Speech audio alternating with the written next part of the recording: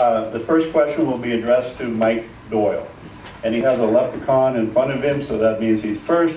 That leprechaun will be moved to his left to signify the second question starting person. The first question, Mike. The Mission Lakes restaurant seems to be operating in perpetual loss, and our GM and food and beverage manager and their staff are working hard to improve revenue and profits. At the same time, our members' food minimum is only $240 per year. At typical 2019 restaurant prices, this equates to about a 4-person dinner twice a year. Would you be an advocate for increasing the annual food minimum to the higher amount, and why? Mike? I don't think my mic's on, but I think that that's one of the decisions that the club has to make when we look at ways to try and balance the financial operation of the club going forward. To the point that was made, our F&B minimum is very, very low when you look at any other club in the valley and just in general with restaurant operations. If you look at club data from across the country, something like 4 or 5% of the clubs across the United States break even in the restaurants. The other 95% recognize that it's an amenity for the members, and that there will be some subsidy involved in running a food and beverage operation for the club members. And I think that this is an amenity that we have, and that we absolutely need to do everything that we can to mitigate the cost that we have with it. But it is a club amenity, I think, that is good for Mission Lakes to have. Thank you, Mike. Ray? Okay, I don't know if my mic's on or not. How do you turn them on? Oh, it's up on top. Just as a note, when you're done speaking, it's a good idea to shut the mic off to avoid the feedback. Okay, as far as raising the food minimum goes, I mean, to me personally, it wouldn't be a problem because we're done with that pretty quick, and we do use the restaurant quite often. But I think, while I think raising the food minimum might be a good idea, and probably would be a good idea, I would have a problem doing that or committing to that until we've seen improvements in the service, improvements in the food that would justify that, and not, be telling our members that we want you to go in there and spend your money, but maybe we haven't done our due diligence to improve the product and the service to the point where it would justify that. So if we improve the product and the service to that particular level, then I wouldn't have a problem with raising it some. But I would be a little hesitant right now to do that. Thank you. Thank you. Greg? I agree with Ray on some of what he said there. To raise the food minimum right now, I mean, when the service and the food hasn't been good, that's why the restaurant isn't doing well. So something needs to be done about that.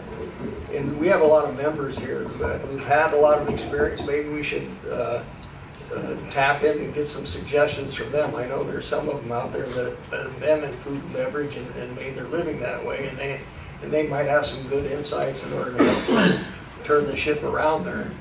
So as far as I'm concerned, if we improve the food and the service, I mean, naturally what it costs us to run a restaurant will come down, because people will come here and want to spend their money and they'll want to eat. So that's my thoughts on that. Thank you, Greg. Tracy? The restaurant is a disaster. Has been for over 10 years. You're losing $200,000 a year. You want to call it amenity? Well, amenity is a business term for losing money. What you need is to get people in there that know that business and can turn it around quickly. I've never heard it put better, but we got to put warm butts in cold seats. I've already talked to people. They are ready to go in and fix this restaurant.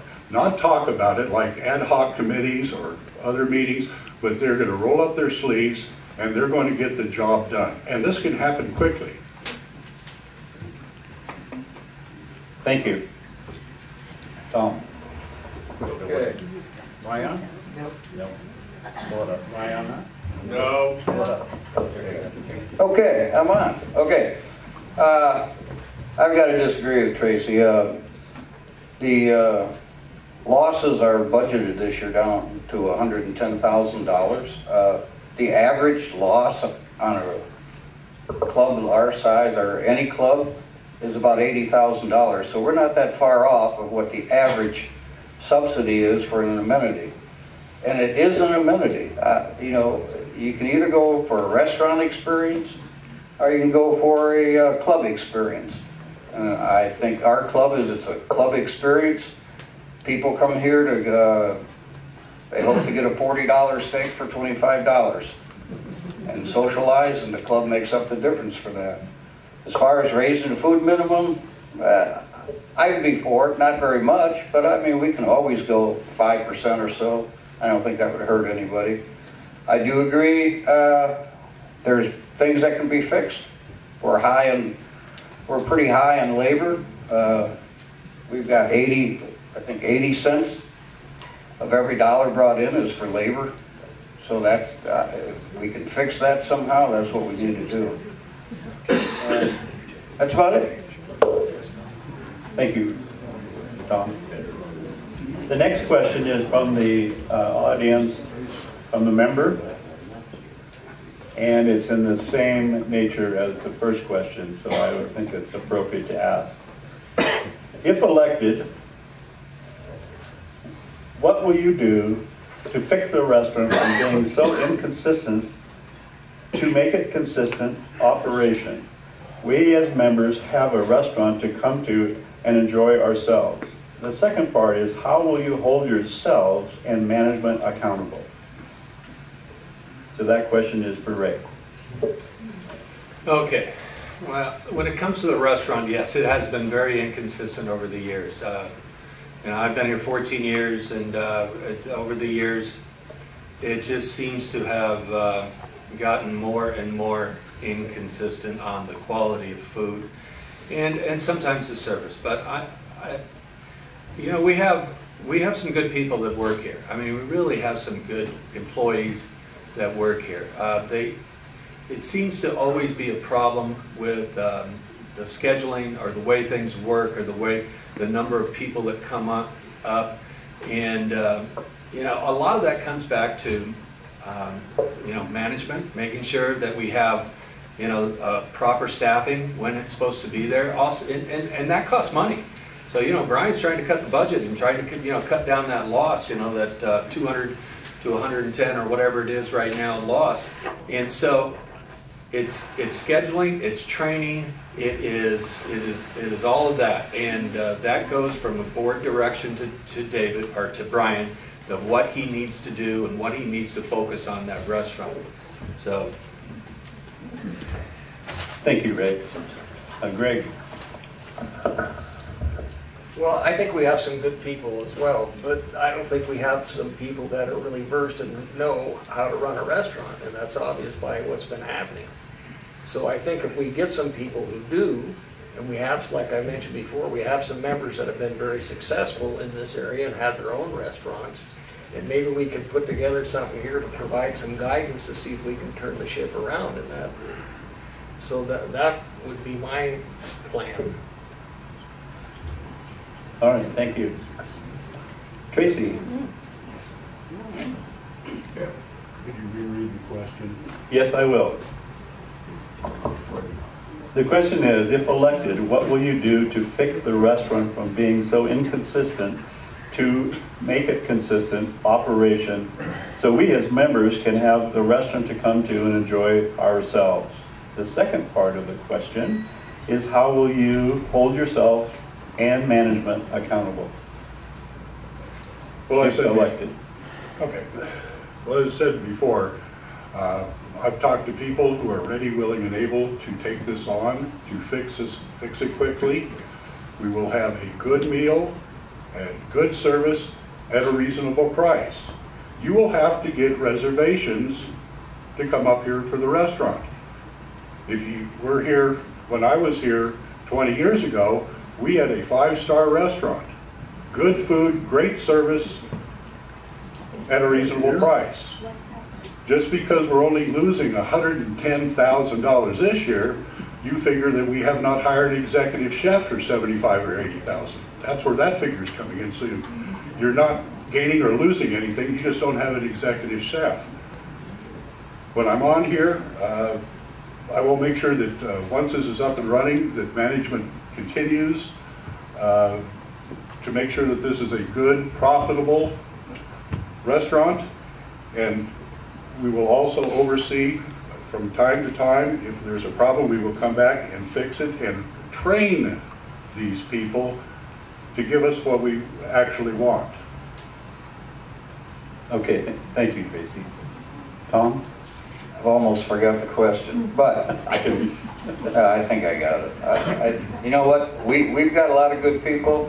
The labor force, I see they're making changes to keep people here. We get good servers, and they go somewhere else, and that's the way it is. To make it better, I think we need some accountability. Managers, there should be, I don't know where I came from, you had evaluations and you had goals. And that should be looked at, and they need to fulfill the goals. Again, it's an amenity. You can say what you want, but I don't think this restaurant is going to make money. 75% of the restaurants don't make money. If you want it to make money, you're going to have to be hard pressed for it to make money. It's a amenity. It's where we come and we socialize and we have a good time and we get a good cheap meal. I'm done. Well, okay. Tom, thank you. Mike? Way to go, Mary. I think that accountability is a key in the restaurant operation, and that, you know, Brian is the manager that we've hired to, you know, to be accountable for that operation. I think it's the board's decision, or the board's position, to support him in what his efforts are and to provide broad direction on where we want the restaurant to go. I know that his initial charge was to cut the losses in the thing. We've cut, you know, 150 grand out of the restaurant subsidy, which has been a huge first step. The balancing act in running this operation is that it's a service model that one night we might have 12 people in for dinner, and the next night we're going to have 45 people in for dinner that didn't make reservations. And the 45 people walk in and then they want to complain about the level of service because we only have one waiter in. And it's a balancing act, and it's a very tough bubble to stay on top of for Brian and his staff. And I think that there's you know, probably some member issues with it that you know, if we did a better job of making reservations and letting people know when we were coming up, it allows the restaurant a better opportunity to staff to be able to service everybody. And I think that it's an amenity and we need to support it, but we need to make sure there's accountability. We do everything we can to mitigate the subsidy. Thank you, Mike. I would like to do one more fixed question, and then we'll ask a question to the audience. So this question is for Greg. It may not be generally known that 20% of the houses at Mission Lakes Country Club are being used for rentals. These rentals can sometimes present significant challenges for our club to collect fines, since half of the ACC warnings and fines are attributed to these rentals. As a candidate and a longtime member, what long-term effect do you think these rentals are causing or will cause to Mission Lakes Country Club? That's great. Well, having been on the ACC committee for a long time, I can tell you right now that the biggest problems we have there are the rentals. Those are the ones that don't do the upkeep, paint the houses, you know, keep the yards clean and stuff, and that's why some of the neighborhood around here doesn't look very good. And it's the same ones over and over.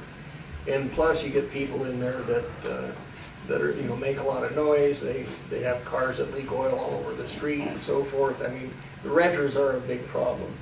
I've put together a lot of stuff here that I've been working on with the board, and we're changing the sign up for the renters to make it a little more difficult here now we're required to keep track of the rentals here. So I think that there should be an application fee to pay for our administrative time here to keep track of the rentals.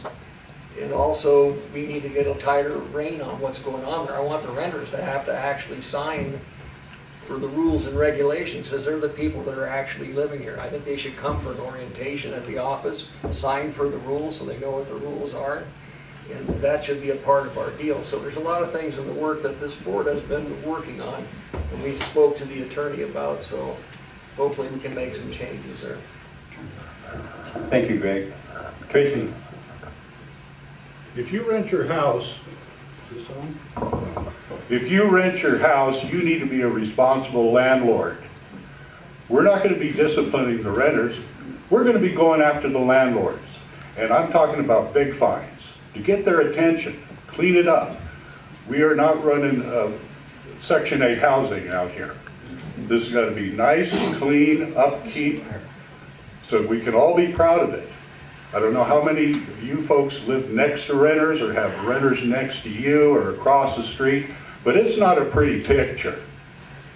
So, we're all members here. Everybody who owns the houses are members, landlords. You can do what you want. I put a time restriction on how long they can rent or how long after they buy they can rent, but to come in here and speculate and use our club to make money, this is not going to happen.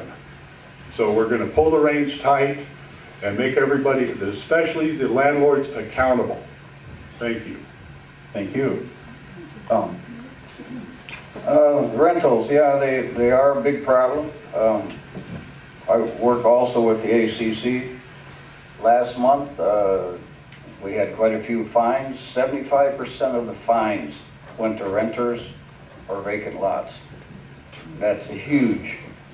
I think the big problem is short-term rentals. I mean, you have for long-term rentals, there's a lot of good renters out there, and then you have some that aren't. But it's the short-term rentals where we have problems. We have problems if there's a property manager, because the property manager, it appears that they only care about the money. You really can't get their attention until you fine them. Once you fine them, then they'll go out and do the work for you.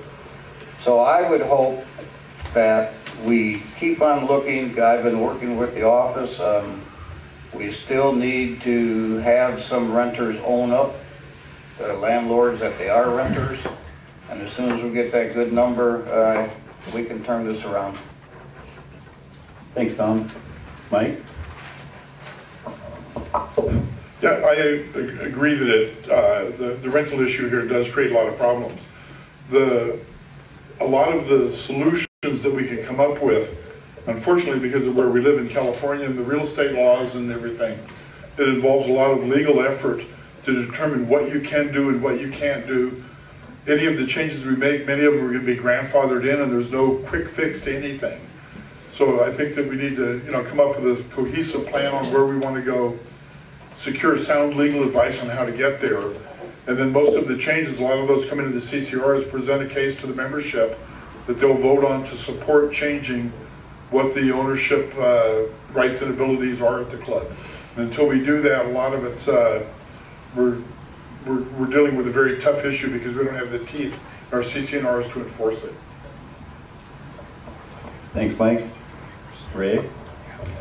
Yeah, I have friends that have purchased houses in here and they rent them out, and I get that we see a lot of problems there, but I'm not ready to demonize all the renters out there though, because we have some responsible people. I know they have responsible people in their houses.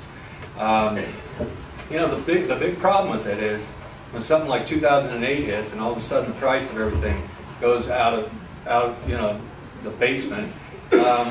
You need people to come in and purchase up some of those houses. You need people, and we had a lot of people that came in and did that, and that's okay because that helps stabilize Mission Lakes a little bit, because they're still, once they buy those houses and they're renting them out, they're paying us the monthly dues rather than just walking away from the house and us not being able to collect on those monthly dues. But we do have to get a handle on who is renting and how many owners are. We do need to hold those owners responsible for what is happening at their place. Oftentimes the owners have no clue, and we need to make them aware of that and make them known to them that they're going to be responsible for the things that happen on their property. But they are an important part of stabilizing the price of housing around here. So.